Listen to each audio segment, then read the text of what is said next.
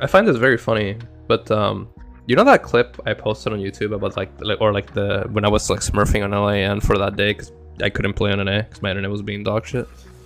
You guys know that clip, right? That got like 20,000 views or 30,000 views on my YouTube. I check on TikTok because someone linked it to me. Someone just took that clip, posted it on TikTok, and it got 1.2 million views on multiple channels. And I'm like, holy fuck, yo, that site is that site is so fucking stacked with just in general like social media. You know what I'm saying? Like, I'm like, god damn, that's fucking crazy. Actually, is it just filled with bots, or is it legitimately like that big of a fucking site nowadays? Adrian's new TikTok. No, I was just wondering, man. I'm just like, what the fuck is that, man? That's some crazy shit.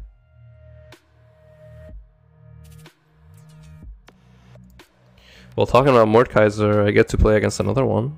Maybe I, you know, make that clip happen again.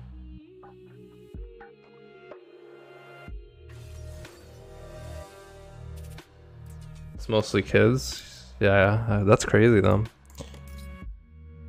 Something to think about. Something to think about.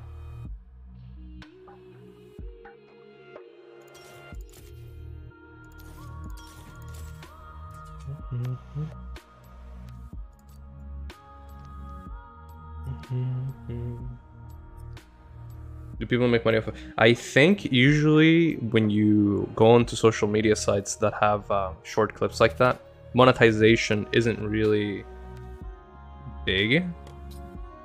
The thing is, you use the amount of viewership to direct those people to other social media platforms that do have good monetization, right?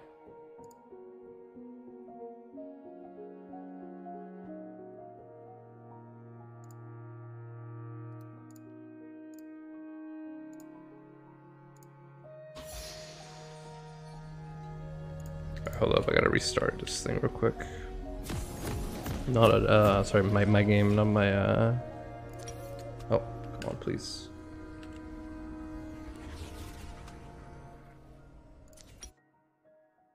When CEO? CEO is, in like 4 days, bro. Or well, I'm heading up there 4 days, so. Did TikTok guy credit you? Oh, yeah, he did. It's cool.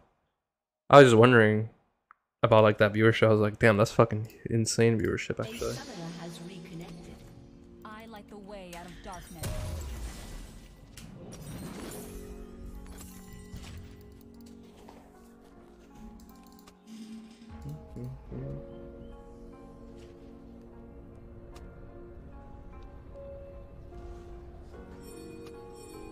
True strength arises from conviction. Minions have spawned. Sorry for being stupid. What region is OCE? Oceania? There's multiple people playing there. Multiple countries, like in the east, I'm pretty sure. It depends.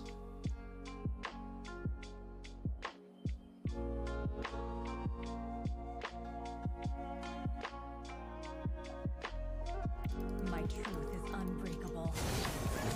Interesting. So based on like what's happening here, I am going to do something very interesting. So I'm going to two-wave crash.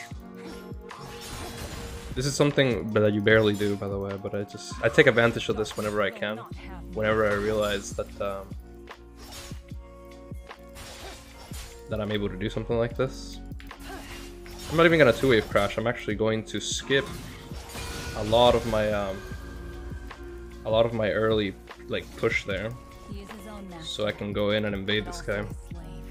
It'll pretty much end the whole game for him. Interesting. Did Amumu rage quit?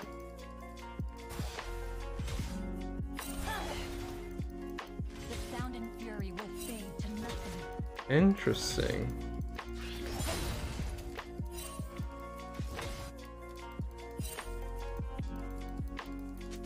Oh, he's in our red buff? No chance. That's funny. Cowardice will be the first to fall. Well, the best thing the Amumu can do now is reset and then probably head to bot lane after that. That's what I would do.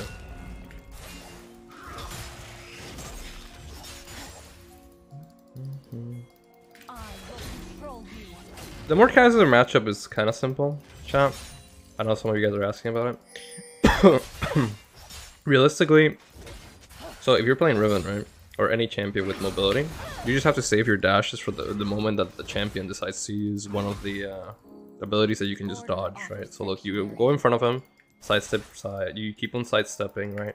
You're supposed to react the moment that you see the ability come out, right? And then the moment you see it, you use your shield, etc. It's very simple. It's very stat checky. You wait until a certain point in the game to do something. The demons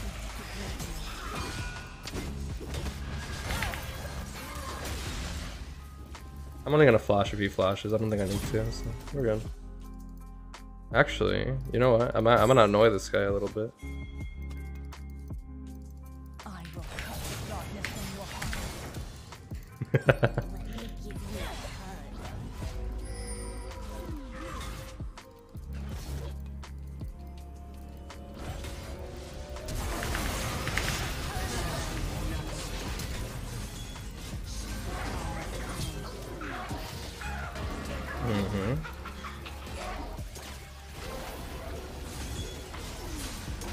Alright, let's reset.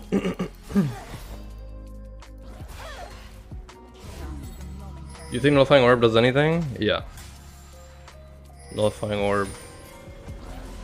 Nullifying Orb is very good in a lot of these matchups. The dawn will triumph. It's a low shield? Yeah, but the thing is, that even if it's like that minuscule of like a HP difference, right? It's still like very important. For example, in some matchups, it can be the decisive blow of like, oh, are you actually gonna get the kill or are you not? Like, for example, if you play against like a Jax and he W's you, the shield blocks his entire W. Right. An ally has been slain. An enemy has been slain.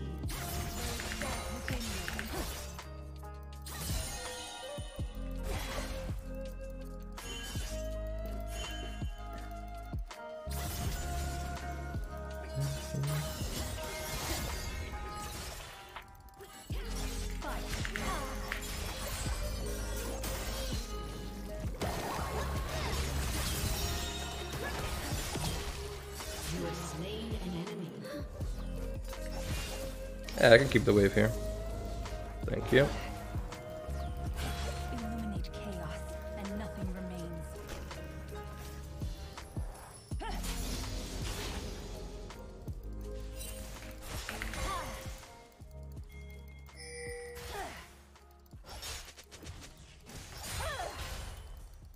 So we always run Nullifying Orb against Jax. I personally do it. You don't have to do it, but I think it's actually pretty damn good.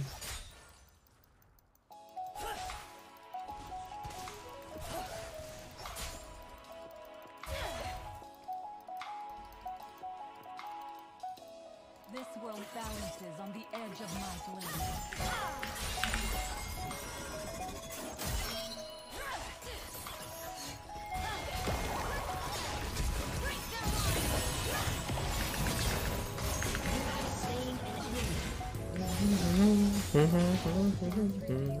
Darkness fades away. I will expose its weakness.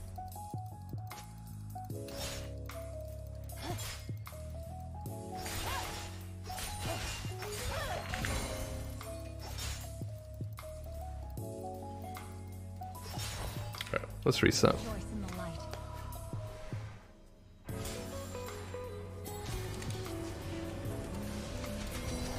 An ally has been slain. From true conviction. I rarely a player's challenge. Don't queue the wave. Impossible.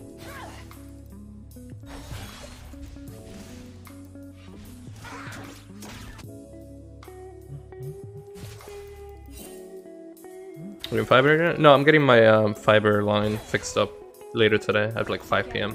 So my games tomorrow should be pretty pretty playable.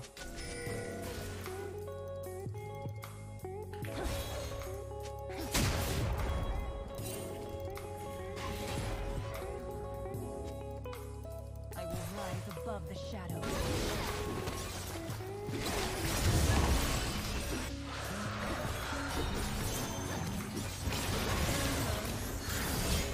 An enemy has been slain. An ally has been slain.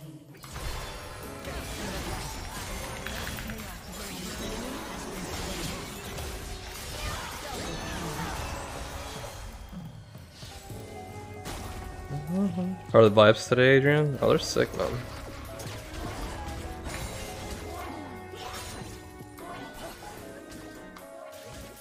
Otherwise, the Doom challenge still on? Yes. The thing is, I have my fighting game major in like 4 days, so I decided that to just practice my fighting games, and then when I come back from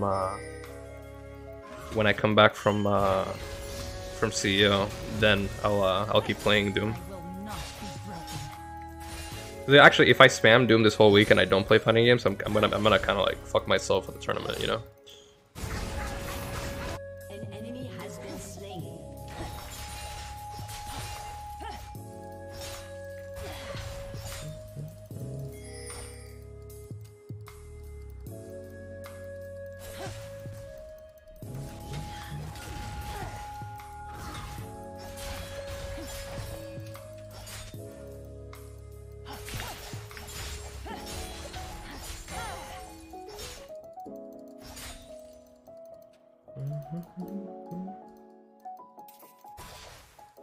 Which Strive are you competing at?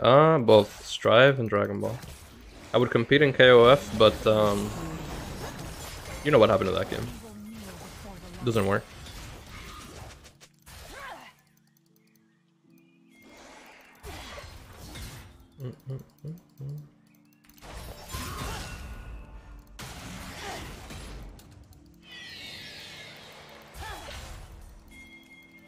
There's plenty of fighting in Doom. Yeah, you think so? I think so too. That game is actually really fun.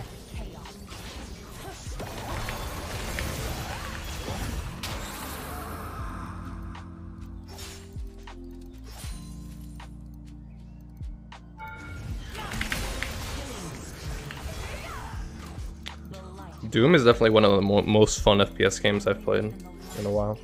Especially the whole like dynamic of like, oh, you gotta keep moving, you gotta keep going. The thing is, like, it's very mentally taxing. As a beginner, at least. Especially if I'm playing it on the hardest difficulty right away. It's very, very mentally taxing.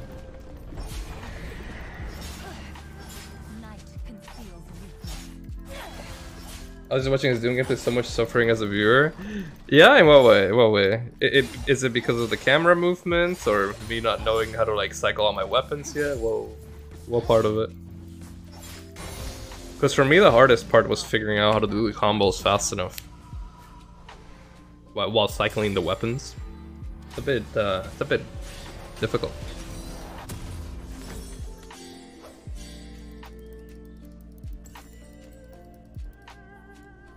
Dude, that's modeling why you keep using the sniper and the grenades on the regular mobs. Yeah, no, exactly. Like, it's very. I'm gonna be honest. I've played Doom in my life probably tops like half an hour before that stream. So, like I said, I have like no practice or like understanding of any of the weapons, nothing, or like when I should use them, right? I think it takes about like a week probably until you figure out everything.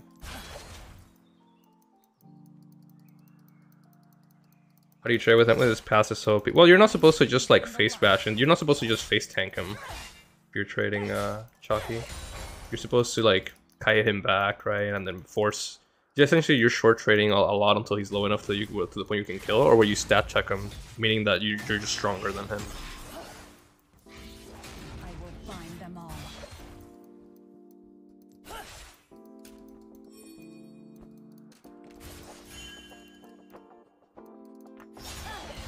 Let me show you. So, for example, People were complaining the other day about like me beating up a Mordekaiser that you know, they didn't know how to play too well, right? Look, all you gotta do is you walk up and then you wait for an ability. You can do this even with semi-high ping too. You walk up and you just keep, you know, you keep trading with them. Let's see if we can make this happen again. I actually don't have this crush here, sadly, so I can't fucking do the little kite back shit. If I was able to get the second brush, I wanted to like replay that thing again. You're supposed to like be constantly kiting back and forth. If you literally fight him when he has like too much armor and just in general like a bit of damage, you die.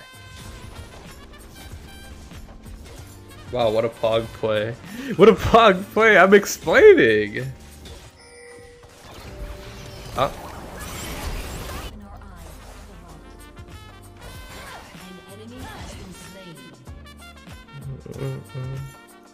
You guys remember that that Darius matchup video I have on YouTube where like I explained the matchup in detail, where like I literally fucking let the Darius almost kill me, or like I just had like a really bad trade on purpose.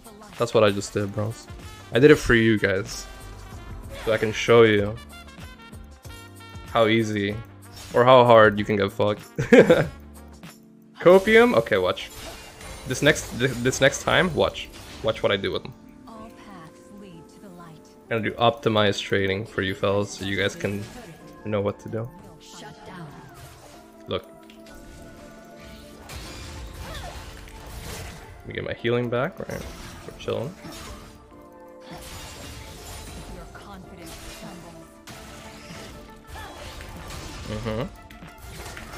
Hiding, see? Baiting. Hey! Master Fiend, come on, you got this. You can do it.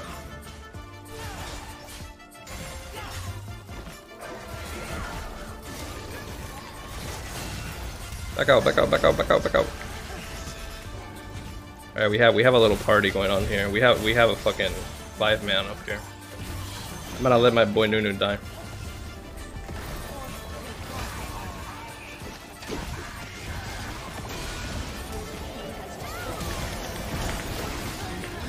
Psych.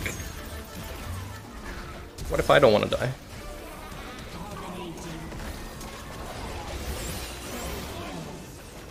Good. They got a little smoked. Come on, I wanna redo the fucking Mordekaiser thing versus this guy. Come on, Rumble, let me do this to him. He wants to ult me so bad, by the way. Uh-oh.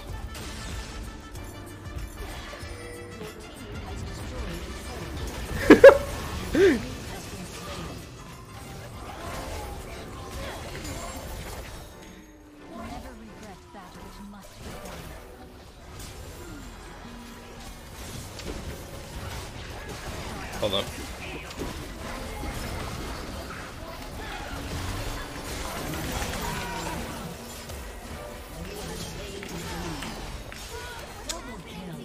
What can you do when you're gonna leave and Mordekaiser says 15 feet back? If the Mordekaiser never wants to fight you early, when you're actually stronger than him, what you're supposed to do is what I did, where like you have wave control and then you impact the rest of the game.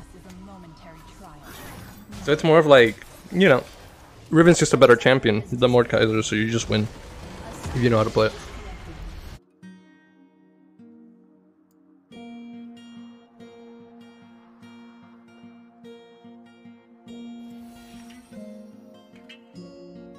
You can't be Mordekaiser. Okay, listen, this is a very simple concept. It's not about actually beating up or killing your opponent. If you have wave priority and you're able to like impact the map, you're winning. Doesn't matter if you don't kill him or not. You're not supposed to kill him. You can't. It doesn't matter if you kill him or not. Killing is not something that displays whether you're winning or not. Also,